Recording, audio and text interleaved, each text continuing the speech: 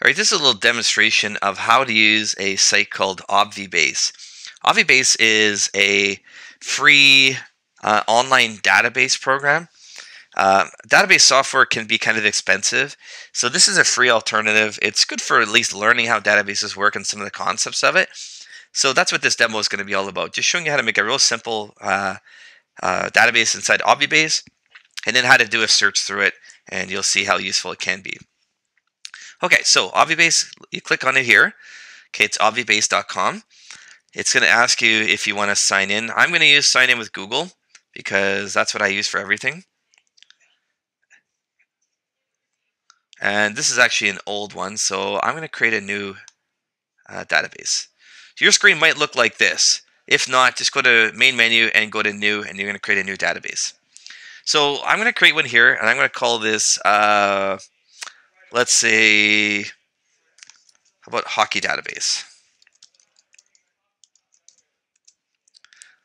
Or hockey equipment database, how about that? Let's go with that.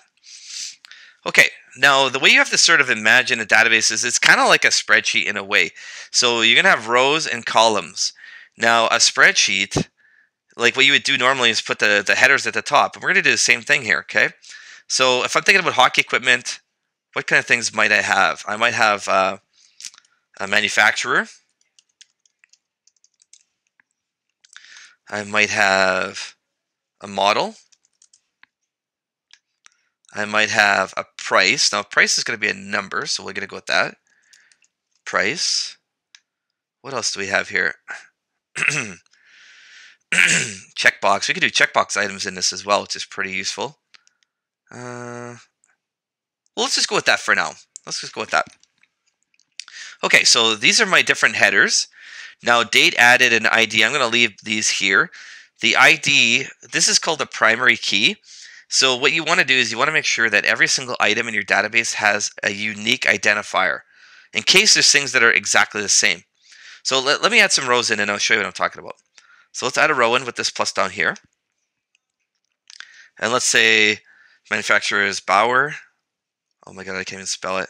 I think that's right. And it's hockey stick. I have no idea.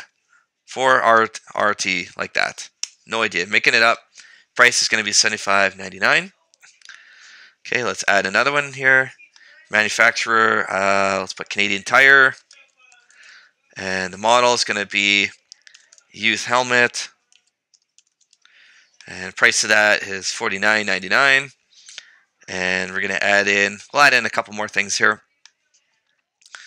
Let's do another Bauer item. Bauer gloves. And we'll say that the gloves cost $37.99. Again, I'm just making this stuff up. I don't really know. It doesn't really matter anyways. And then, what's another manufacturer of hockey stuff? I'm not sure. We'll just put in Sport Check. I know Sport Check doesn't make stuff, but I'm drawing a blank for different hockey manufacturing companies right now. Nike makes stuff too, I think, and Reebok. Okay, so Sport Check neck guard. Maybe the neck guard is $18.50. And actually, I'll just add one more here. Okay, Nike jersey. And a jersey is going to cost $175. Okay. So I've added in 5 different records. Each of these rows is called a record. So this is all of the information about one particular item.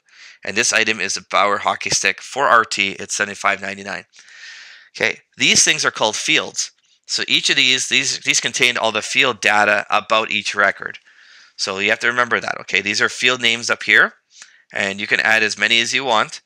And like I said, each row is a record. So they both start with the letter R, so it's an easy way of remembering it, okay? A row is a record, and it all relates to one item. Now, this ID column, okay, this is the primary key in this particular database. The reason we do that is because what if, for example, the store decides, hey, I'm going to have 2 of those Bauer hockey sticks. And you know what? It's the exact same model. and it's $75.99 because they're two identical hockey sticks, right? So we use this primary key to distinguish between those two. So this is the first hockey stick and this is the second hockey stick.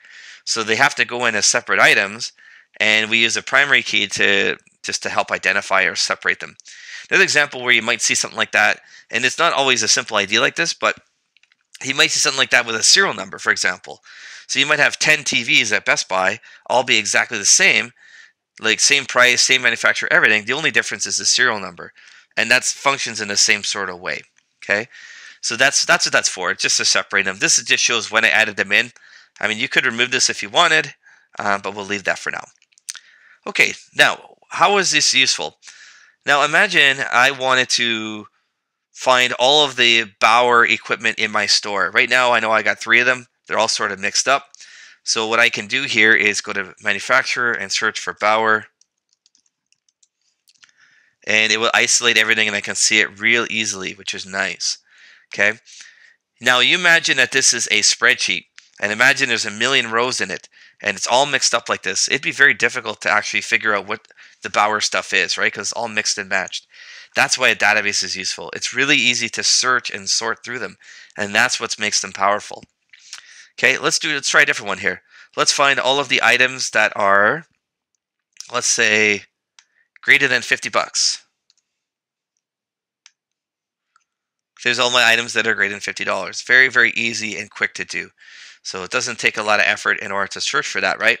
Whereas in a spreadsheet, that would be a pain. You'd have to sort of sort it, and maybe you scroll down to find where the $50 mark is, and you'd have to highlight and copy and paste it. It's not that easy to actually do a search in a huge amount of items. If it's only like 6 items like this, it's not a big deal. But if you had a million items, it would be. Whereas a database is very, very simple for things like that. So, and again, you could do multiple queries. We can do Bauer items that are over 50 bucks. And that's a query, and I can see exactly what matches those conditions. So query is another name for search, right? So that's all it means. I'm doing a search on this database to find what I'm looking for. What are some other things you can do with this? You can sort if you want. So you can sort it. You can also sort by price. So you can do anything you want here. If you wanted to do like a checkbox item, I'll show you how that works. You can say something like, I don't know, is used. So maybe some of this equipment is used. I can like check off, okay, that's a used item, for example, right? And then I can search for things that are checked or things that are unchecked. I can find all my used items like that.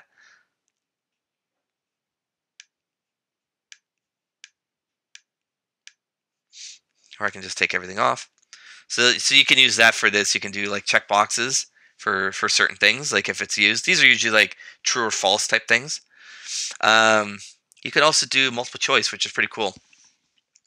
So actually, this would have been really good for manufacturer. So I'll just show you here, company. And what I'm going to do is I'm going to put in, go under settings. And values are from a list. I'm going to put in Bauer, Nike, Reebok. Oh my God. 2R, yeah. Canadian Tire. Like that. And then let's go back. And what's cool about this is I can just click in like this. So you can do multiple choice ones, which really makes life even easier for the user once you've made your database, right? What else can you do? You can delete rows if you need to. So you can delete a row. Although the ID won't change. It'll stay there. And that's basically about it. That's all you really need to know about this type of database. It's really easy. It's basically idiot proof. When you go to print these things, they generally come out as a PDF, I believe. Oh no, it's actually going to come out as a print. That's fine. So it looks like this. Sometimes you might want to download it as a PDF, like if you export it. Oh no, it exports as a CSV. So they must have changed this. A CSV, that will open up in Excel, no problem, or Google Sheets if you wanted to. It'll just look like a spreadsheet. So printing is no problem either. And to get to all of your databases, you just go to open and you can see all your databases you have here. Okay, so again, this is just how to use Obvibase in a nutshell. Very easy program. Just experiment with it. Pretty simple. It's not difficult to use.